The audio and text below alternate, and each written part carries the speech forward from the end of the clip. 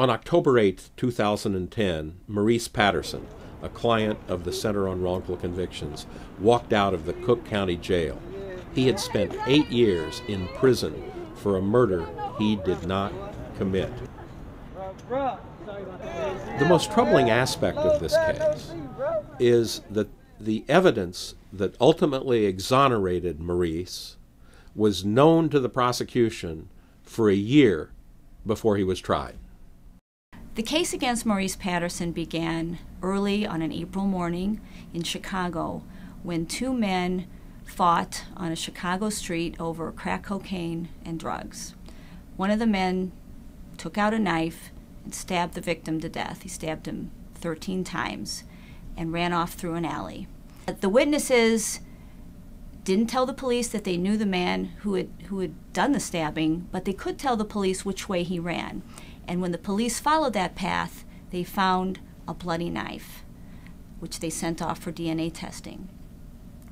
For reasons unknown to me still to this day, Maurice Patterson's name arose as a suspect, and based on identification testimony, he was charged with this crime. As the case went forward, after he was charged, the DNA results came back, and they showed that it was indeed the murder weapon. The victim's blood was on the blade and the handle, and there was also DNA from another person who was not Maurice Patterson. It was someone from the convicted offender database who lived right in the neighborhood. Dispositive DNA evidence that this other man, and not Maurice Patterson, had been the one to hold the knife and stab the victim to death.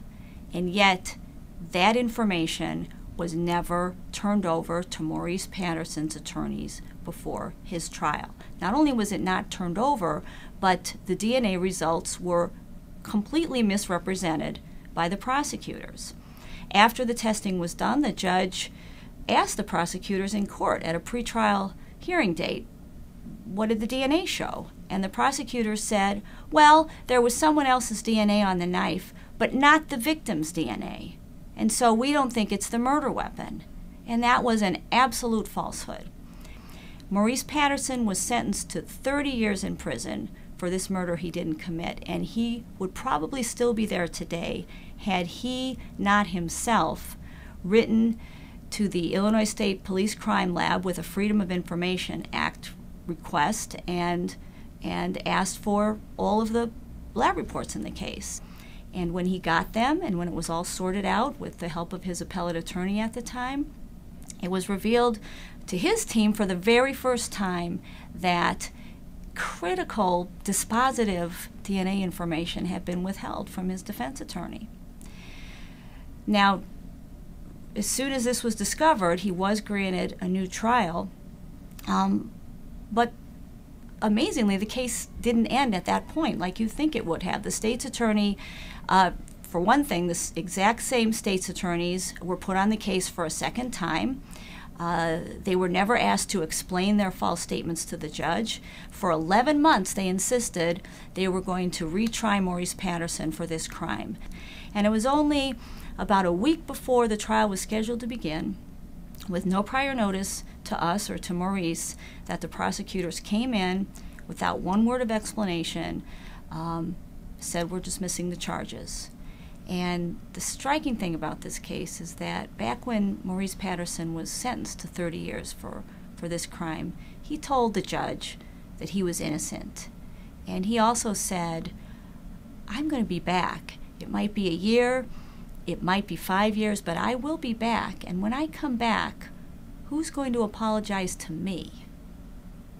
And to date, no one has apologized to Maurice Patterson, and no one has explained why he spent 8 years in prison for a crime he didn't commit.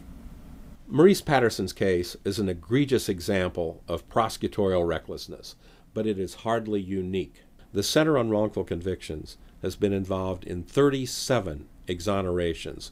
Throughout those, there has been a pattern of prosecutorial overreaching, hiding of evidence, fabricating evidence, and nobody, not once, has been held accountable for misconduct.